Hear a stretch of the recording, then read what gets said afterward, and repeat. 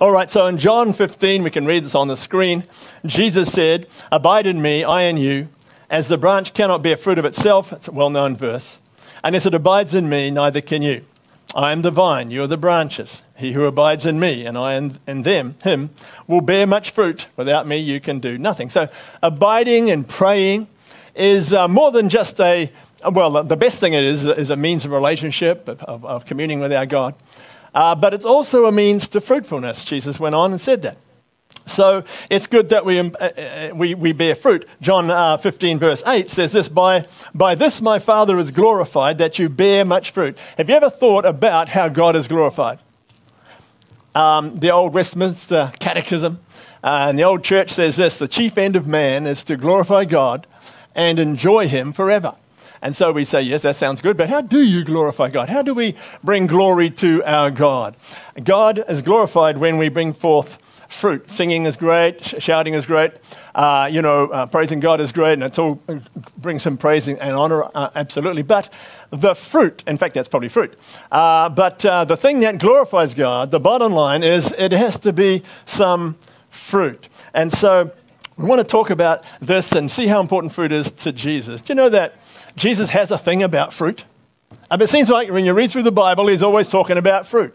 He's talking about olive trees, fruit trees. He sees an fig tree over there. It's got no fruit. And then he says, here's a fruit tree that's not bringing forth fruit. So, dung it for 3 years. And then he's talking about harvest fields, and he's talking about grain fields, and he's talking about vines. I mean, he's the ultimate gardener. He is the gardener. And so he's all into fruit. In fact, right from the beginning, he says in Genesis to Adam, as he's created him, he says, now I've made you in my image. Now what you've got to do is bring forth fruit. Multiply more of my image. And so what God is doing today, the Bible says in James, that the husbandman is waiting for the precious fruit of the earth. What he's waiting for is for the people of God to multiply the image of God in the earth. That's why it says in Numbers, for as truly as I live, all the earth shall be filled with the glory of God. So God's plan is that all the earth will be filled with his glory. What's that? Some shining gold mist? No, it's the image of Jesus. It's the likeness of Christ. It's the image, the nature, the power, and the authority of Christ, filling the earth through a multitude of people, the harvest that God is waiting for. So God has, he's the husbandman, and he's waiting for the precious fruit of the earth to come in the last days with the outpouring of the latter and the former rain. A different story, you know all about that. But when Jesus was upon the earth, he was always telling parables about fruit and looking for fruit, and then Adam. But even Israel was all about bearing fruit. In fact, he says, go into the promised land, the inheritance, and there they had grapes like this, and they were huge fruit. And it was a fruitful land. That was the whole point. A land that God had blessed to be fruitful. And when you get there, fruit is even going to increase. It's going to multiply. But the inheritance that Israel enjoyed was just a type. It was a picture of the church. As we enter into our inheritance, as we enter and possess our promised land, which Ephesians tells us Christ, he's our inheritance. He has an inheritance in us. We have an inheritance in him. But as we possess and pursue after our inheritance in Christ, the whole plan is that we produce some fruit. Did you get that down, kids? Okay. Are we up to 10 already? Are we up to 10? And so we're meant to be producing much fruit. And then, of course, in the Song of Solomon, we're just working through the Bible, but in the Song of Solomon, Jesus is the bridegroom as well as the gardener. And what he says about the bride is quite cool. He says this, Song of Solomon 14:12, as the bridegroom is looking at the bride, he says this, a garden enclosed is my sister, my spouse, a spring shut up, a fountain sealed. Your plants are an orchard of pomegranates with pleasant fruits. And so it doesn't matter where you look, we get the picture that Jesus is really into fruit. He's looking for fruit. And so in Matthew 7, when he comes, he tells this parable, or tells this story. In Matthew 7, he said, even so, every good tree bears fruit, good fruit, and every bad tree bears bad fruit. That's two more, kids. A good tree cannot bear bad fruit, nor can a bad tree bear good fruit. So if you're going to make the tree good, is the only way to get good fruit. If the tree's bad, you're only ever going to get bad fruit. The point of a story is this: you can't change what a tree is. If it's bad, it's going to produce bad fruit. If it's good, it can produce good fruit. But the problem is nobody is a good tree. That's the problem. So Jesus solves the problem by becoming the new root. Now, every tree has fruit, has a branch, and then at the bottom it has roots, of course. And the roots are the more important part, because if you chop off the fruit, it's still an orange tree. And even if you chop the orange tree off, it's still got orange roots. And so if you let it grow, out of the roots will come an orange tree, and then out of the tree will come orange fruit. So the power is in the root. So the only way to change a tree to become good is to give it good roots. So Jesus does this. He's the good vine, he's the true bread, he's the true prophet, the true vine, the true root. And Isaiah 11:10 says this, that he's called the root of Jesse, in other places the root of David. In other words, Jesus has become the root, the new root, of all the believers in this tree of believers in the Messiah, the olive tree. But Jesus has become the root. And so if you can get the new root into your life, you can become a new tree, and then you can produce the new fruit. And so Jesus is our new root, and that's why it says in Ephesians that Christ dwells in our hearts through faith, that you being rooted and grounded in love. So that we're rooted in the love of Christ, we're rooted in Christ, and because Jesus is the new root, we can produce new fruit. Does everybody say amen? Amen. So that's okay up till now. So we become trees of righteousness and able to produce the fruit of righteousness. But, and here's my point this morning, but there is something which can hinder us, I'm praying it's not, hinder us from producing the fruit that Christ is seeking to produce in our life. It's called offense. In Philippians it says this, I pray that your love would abound more and more in knowledge and discernment, that you might approve the things that are excellent. That's number one. Fruit's very difficult without that. Because what you do when you're approving things that are excellent, you're approving the thing God is doing in your life. Good, what you might think is good or bad, but you have to approve it. And that you might, and if you do, that you might be sincere and without offense till the day filled with the fruits of righteousness. So here's the thing. If offense enters into your life and into my life, it hinders, it can even destroy the fruit of Christ that he's growing in our life. We have to deal with the thing of offense or bitterness.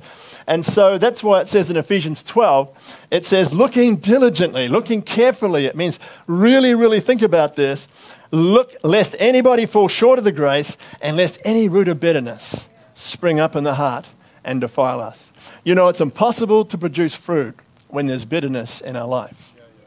You cannot have love without bitterness. You can't have peace when you've got bitterness. You can't have joy, long-suffering, patience when there's bitterness in there. You say, well, where does this bitterness begin? I mean, how did it start? It started as everything. It started as all sin in the heart of Satan. So here's the devil, Lucifer. He's the most amazing angel in the universe that God made.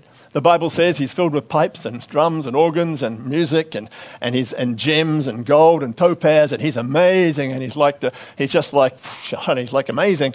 And there he is covering the throne of God and worshiping, directing the worship to God.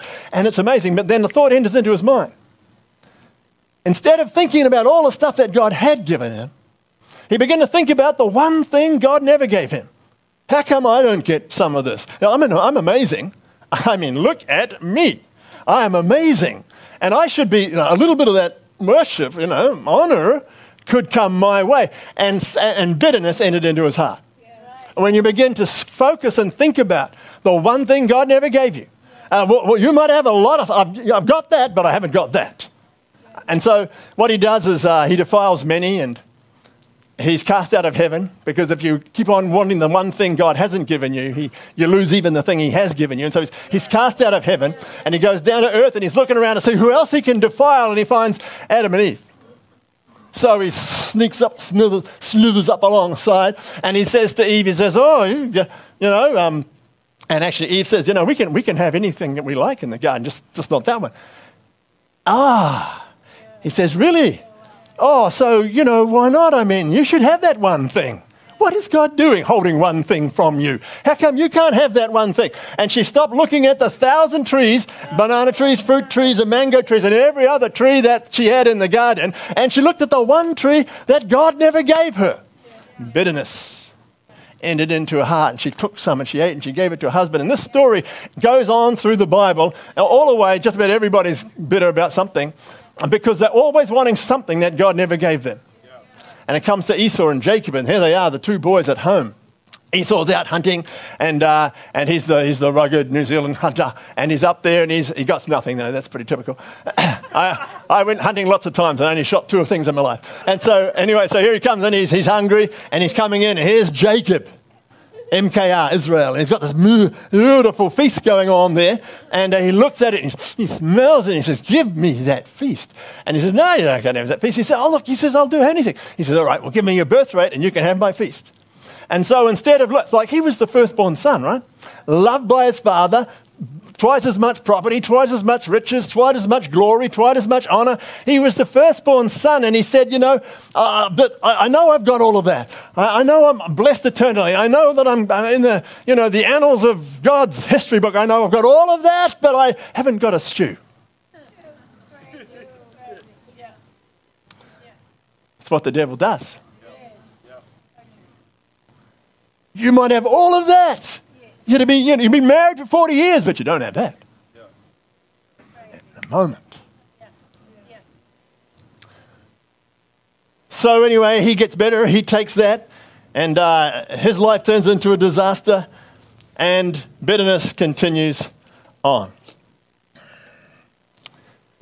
Bitterness pops up all the way through the Bible. We get to Ruth. Here's Naomi. She's gone down. Sometimes we don't even know we're bitter. But here's Ruth. She's gone down to Moab. She's taken her husband, and she's gone with the husband and the 2 sons, and they married women down there in Moab because it was a famine.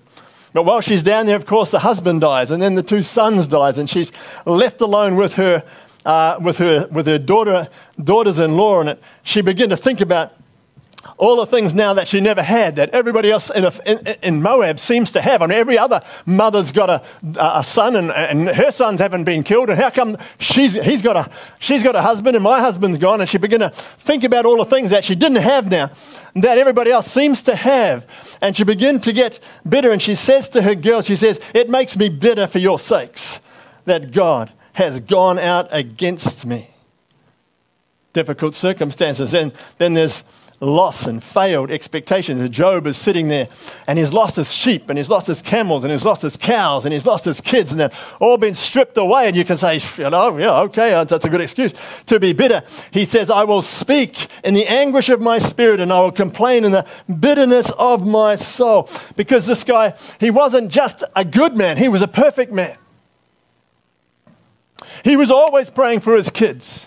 He believed the best for his kids. Every day, the Bible says, Job offered prayers for his kids lest they committed some little sin in their heart. And so he was a great father, the best father, the good father. And he loved those kids, and he had great plans for those kids. And in a day, they were gone.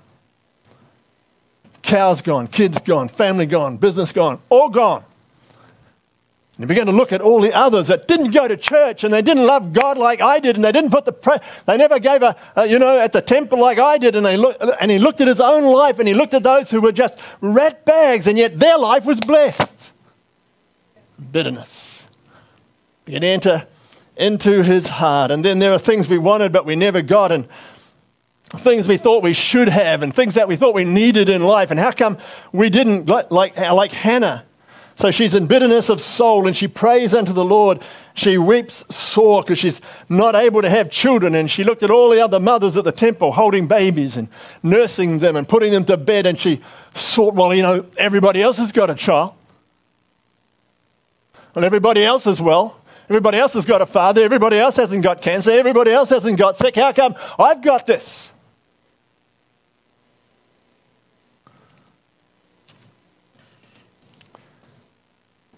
Sometimes we get bitter pain from close people in our life. Rebecca and Isaac, they were bitter. They were a bitterness of mind. This is Esau's wives. The choice he made to marry heathen wives just made her bitter, just made her angry. Everything they looked at, everything they did, every way they cooked, every way they walked, it just made them angry. Because she was bitter inside. The Bible says a foolish son is a grief to his father, and bitterness to her that bore him. Sometimes the behavior of our children can cause us pain, bitterness. The way they haven't treated us, the way they have treated us, the way they've ignored us. I speak to people. What happens to our children, choices they make, things that happen to children, grandchildren. I've spoken to people who have been Christians 30 years. And I said it in the first service, when you're a Christian 2 years, there's a good chance everything's going to go great because not much can happen in 2 years. But you be a Christian for 30 years and you raise kids and they get married and they have grandkids. And I've spoken to so many people that have been Christians 30 or 40 years and they say to me, I just never saw it coming. We raised our kids like this and we raised our kids the best we could and we did all we could for them. We can't think of anything better and look what they've done. Look at the choices they've made. And they can't believe it and difficult comes and this one gets sick and this one's got some disease. And so the things that happen to people that are close to us can sometimes, if we're not careful, cause bitterness as well. And so what does it do? Sometimes we don't know we're bitterness. We're bitter. We don't want to think about it. We can't wrestle with it. We love God, so we don't want to think about we push it down. We'd rather not go there. We don't want to think about the pain in life, and so we push it down. But the problem is with that is it begins to defile us in lots of ways. The first thing it does, it defiles the way we look at life. It defiles the very way we look at life differently to everybody else. So here's Israel. Israel's coming out of Egypt, and they've had a bitter life, a cruel life, a hard master. They've had a tough life in Egypt, and they've been whipped and they've been cruel, and all they saw of leadership and all they saw of society was bitterness and cruelty and oppression and misery. And so they had this in their mind, and so even when they come out of Egypt, they have a mindset and a judgment that life is going to be bad, life is going to be tough. And so they come, God's delivering them, God's giving miracles to them, God's there in the fire in the bush, God's there in amazing ways, but when they see a Red Sea, we're going to die. And now we're getting a little bit hungry because we're going out into the wilderness. We're going to die. And yet God had a plan. God always has a plan. More miracles. But you see, when you're bitter, what happens is you can't see miracles. You can only see through your hurt instead of your hopes. Joseph had the same problem. Joseph was treated really, really badly. Hated by his brothers, sold off as a slave, falsely accused, thrown into a prison, 17 years. But at the end, when it all comes together with the brothers, he says, you guys meant it for evil. But God meant it for good. God, I haven't gone through anything in my life. No bitterness, no accusations, no selling off as a slave, no hardness, no being... I haven't gone through anything in my life that wasn't necessary for my destiny. God has not put me through anything that hasn't enabled me to get ready for my future. There's nothing that God would let me go through and take me through that wasn't necessary for me to find my best life. Because he looked through his hopes. Yeah, that's right. Second thing it does, it defiles our relationship with people. And with God. We find it hard to believe that God would want something good for us. We find it hard when you're bitter just to believe that God is going to have miraculous power revealed on our behalf, that nothing really good is going to happen, that nothing is really going to change, because when you got bitterness inside, you just really find it hard to think that anything good is going to happen. So bitter people hold back from their commitments. They aren't too sure really whether God is going to keep them on top of the water. They hold back from from making steps of faith and trust, because they're not sure that God is actually going to come through, and so it hinders their life from becoming fruitful, and so it hinders them from doing. Because why? Because they're offended at God. Really, this is what it boils down to, like the devil. I'm just disappointed. We call it disappointment. We call it lots of things, but you see, the thing is that when your hands start hanging down and your knees don't get bent as much as they used to, and you really aren't in tune with God, you begin to drift a little bit away from God. You stop abiding in God, and ultimately you stop being fruitful. And then it affects our relationship with people. I mean, it's like in a marriage, you get offended at your wife because she burnt the toast or something. You get offended out of what happens. You begin to withdraw your heart. You withdraw your heart, gets worse, you're living in 2 rooms. No chance of fruitful there. I don't know where that came from. Anyway, the first service never heard that. Okay.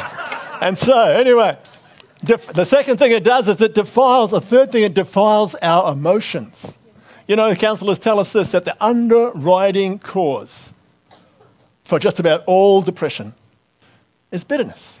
Now, I know there's chemical sort of other reasons for depression. But if it's just a good old-fashioned going through hard times of life depression, bitterness and resentment, holding grudges is number one cause for depression.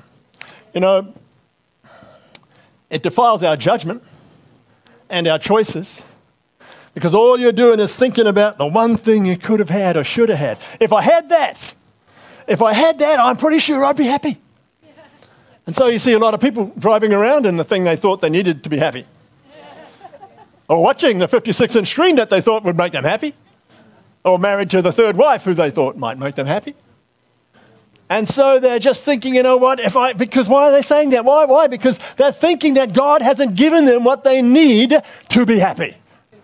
They think somehow that God has it holding back from me things in life that I need to be happy.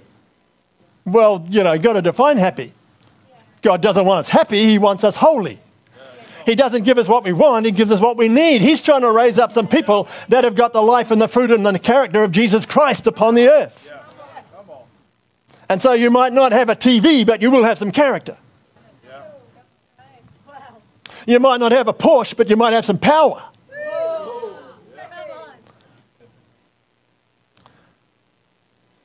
So it defiles our judgment and our choices. We can't celebrate with anybody else. Oh, you got a promotion? Oh, praise God. But you go away. Well, how come he got a promotion? Well, I've never got a promotion. I mean, you've been working at the same company for 10 years. I mean, I've been with him for years. Now he's the boss. Oh, it's bitterness.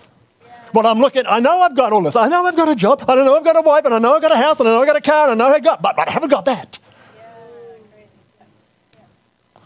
God's holding that out on me. And lastly, it defiles other people. Psalm says this: they sharpen their tongue like a sword, they bend their bows, they shoot their arrows in bitter words. See, a sharp tongue means there's bitterness in the heart. We can come to church and we can sing, oh, holy art thou, you're amazing, I'm full of love, peace, joy. And then we go down the road and someone's at the lights, you clown, you just an idiot. And that's just to the wife. I'm talking about that. And then I start on the person who's actually doing the stuff down there. No, I'm being silly. And so anyway, but you see, there's bitterness in the heart. Bitterness in the heart. I mean, we don't get a sword and literally, hack them down, but the Bible says our tongue is like a sword. When you speak like that to somebody, it hurts them. It wounds them. It's true, it's real. So anyway, we're going to get out of this. We're going to get rid of our roots. And so how do we do this? It's not too difficult. We want to get rid of it. We want to confess it. We want to renounce it. We want to get washed in that wonderful blood of Jesus that cleanses us from all sin without a trace of sin and defilement left. The first thing we've got to know is this. Hebrews says this: now no chastening for the present seems joyous, but grievous. Nevertheless, afterward, it yields the peaceable fruit of righteousness. Jesus is saying, Paul is saying, if you're going to produce fruit, there has to be some chastening, some discipline. And when I was a kid, when I disobeyed Dad at the cowshed, he'd come back up into the house and grab that apple tree thing that had just grown a new shoot and come in and search for his disobedient son. Okay, and so I had this idea of what chastening is. But that's not really a good idea of discipline. I mean, it's okay, but a better one is this. Why is he doing what he's doing? If he's doing it because he's angry, that's punishment. But if he's doing it to make me a better Jim, that's discipline. So he says, I'm going to bring stuff into your life that you didn't want, but it's going to help you become your best you. And so discipline is two things. The coach gives us what we need, which we never thought we wanted, which we didn't want, but he gives us what we need. Run around the block 10 times. Or he takes from us the things we think we really need or we really want, but he knows won't help us become our best you. In other words, he's doing everything the opposite of what the devil gets bitter about. He gives us what we don't want, but it's good for us. And he takes away the things that aren't good for us, but really are. The devil flips it the other way and says, oh, you need that. And it's taking away something that you need. No, you don't. If you need it, he'll give it. So discipline is taking from our life the things we don't need to become like Jesus and putting into our life, if necessary, some difficult times in order for us to become like Christ. Knowing that is critical. The reason he does this, it's not about an easy life, it's about becoming like Christ. You know, discipline produces fruit. That's what a parent does. There are some things that God has to cut off from our life for us to be able to grow to the place where we can bear much fruit. He does it because he wants a fruit, he wants a testimony, he wants maturity of sons and daughters. And all of us nod. I know you get it. Yeah, you get that with your heart, with your head. I know you do. And all of us would rejoice in discipline if only we could see the end, the peaceable fruit of righteousness. The thing about faith is you have to rejoice and believe in discipline before you see the fruit. You have to say, my God, I don't know why this is happening, but I know who's making it happen or allowing it to happen, and I know it's going to be good for me. I can't see how this is going to help me, but I know it will. It's being able to say, okay, I'm going to embrace discipline. I can get through this. See, Naomi,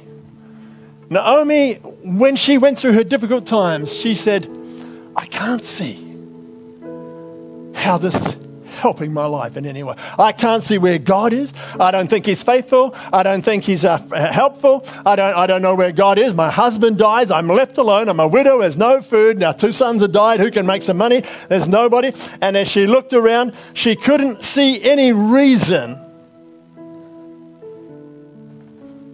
why these things needed to happen in her life. I'm a child of God. I belong to God. But she didn't realize God was working when she thought he wasn't. She couldn't believe that God's faithfulness could be working out through her pain. Who can believe that? She didn't know that her present difficult circumstances reflected God's faithfulness, not his failure. But you haven't lived long enough to know that, Joseph. She didn't realize that when she came back to Bethlehem, God's always got a plan. God's plan was, which she never knew, but when she came back, she realized God's plan, which would never have happened apart from that, was that she would, through Ruth, be grafted in to the olive tree of the Messianic believers and become eternally fruitful for God. She's up there rejoicing. But she didn't know that at the start. We don't know that. Sometimes we'll never see God's faithfulness worked out in our present or our near future. Sometimes it's 17 years like Joseph. But God gave her what she needed. Oh, I didn't know I needed that. And if you gave me the choice, Lord, I might have said no. It's amazing how God gives us what we don't want.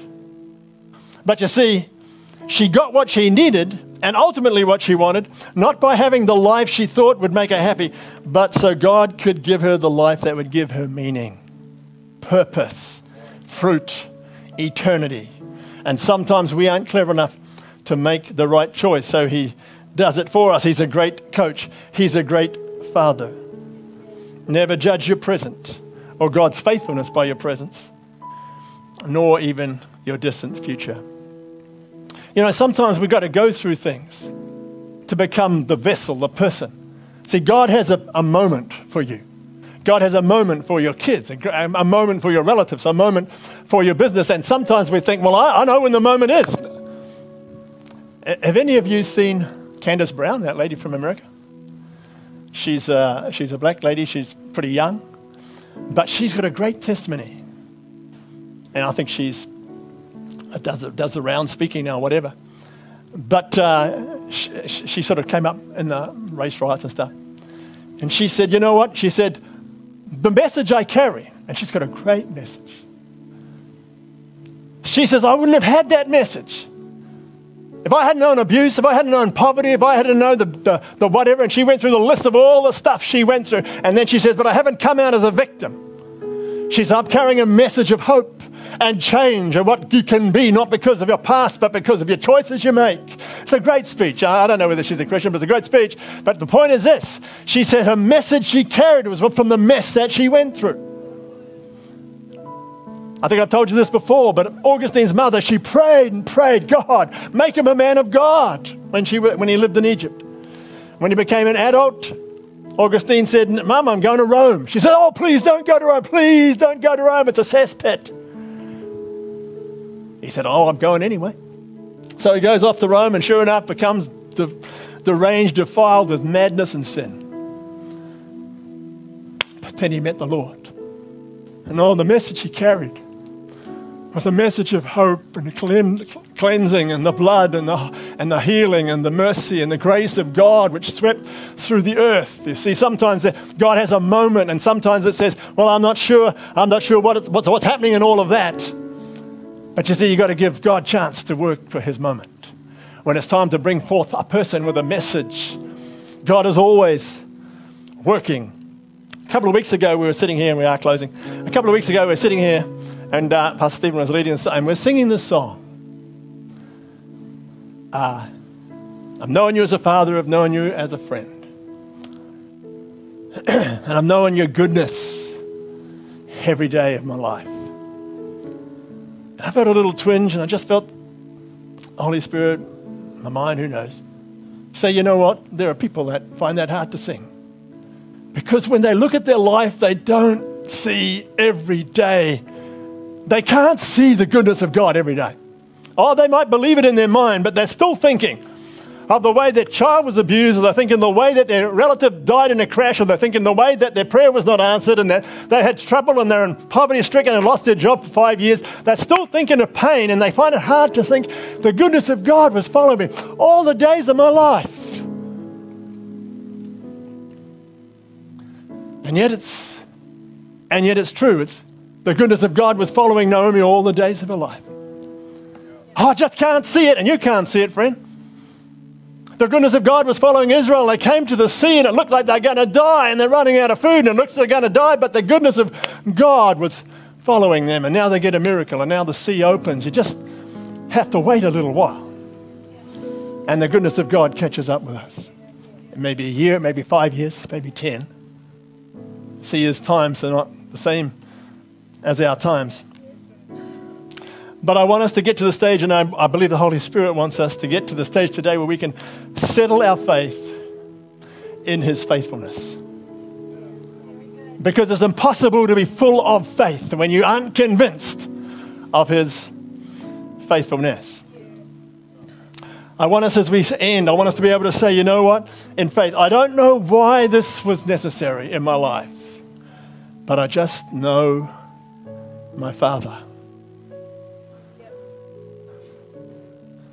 I don't know why this, I don't know how this is going to work out. I don't know how this works out. I just believe that the Bible says everything works together for good to those that love God. I don't know why I couldn't have that in my life. I don't know why I couldn't, I don't know why I had to have that in my life. But God does. And God's bringing forth something good out of it. That's where I think God wants us to come to today. Fullness of faith from believing in his faithfulness. Because if we don't, what happens is we just stay bitter. You can call it what you like. You can say, oh, yeah, it's just things I don't know and things I don't understand. I'm disappointed and yeah, life's been hard. And call it what you like. But if it's not fullness of faith and confidence and gratitude for his faithfulness in your life, it's still bitterness. And so the Bible tells us in Hebrews what to do.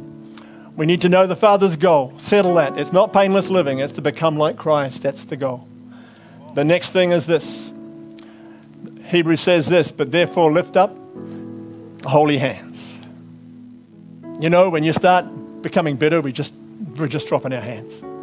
God, I'm not sure that I can really just say, you're amazing all the days of my life. I'm just not sure about that. But he wants us to get to the stage where we can worship him, abandon again, and say, Lord, I believe it. I believe you. I believe you're faithful. I just believe that you are bringing good things into my life. And then we've got to make some healing choices. We've got to reclaim our fruitfulness. It says, make straight paths for your feet, lest what is lame be turned out of the way, but rather let it be healed. Friend, if we aren't healed, you become turned out of the way. I know plenty. I know plenty. We're making decisions based on what we can't understand instead of decisions upon what the Word of God declares. If you've got to doubt something, we never doubt God. We doubt our understanding. The love of God is beyond our understanding. We trust in that. And so we're going to just make some healing choices. We're going to get right with man. The Bible says, follow peace with all men. God wants to heal us. We can't afford to harbor resentment, bitterness, unforgiveness, a husband against a wife, against a father or mother, an older brother or a sister, an uncle or a teacher. It doesn't matter what it is. We can't afford, because here's the thing. If we don't get rid of that slimy, creeping vine root of bitterness, it will squeeze the life of the root of Christ out of our life. You can't have the fruit of joy when you're still struggling with bitterness. We can't have the fruit of peace, of patience, of kindness, goodness when there's bitterness in our life. God wants us to be fruitful. All right. What we're going to do is, and then it goes on, it says, decide to forgive, peace with man, what's next? And holiness, that's peace with God. Peace with God, being at peace about what God's done in your life in every place. Every place, I'm at peace with that. You're wiser than me, you're bigger than me, you're amazing, more amazing than me. And then we're going to receive grace. So, last slide, and while we're just in His presence, let's work through this morning. God, the Holy Spirit is here just to remove every root from every life because He wants us fruitful. He wants us fruitful. So what we're going to do is get rid of every bitter root, and the root of Christ will begin to produce fruit absolutely and automatically. So I want you to think about anything that's come to mind, and what we're going to do is we're going to just work through this. We're going to confess our bitterness towards God for lack. Maybe you had lack in your life. Maybe you've gone through hard times, hard circumstances, things you never wanted to happen in life. You can't believe that happened. Experiences, bitter people. And we're going to renounce and reject it.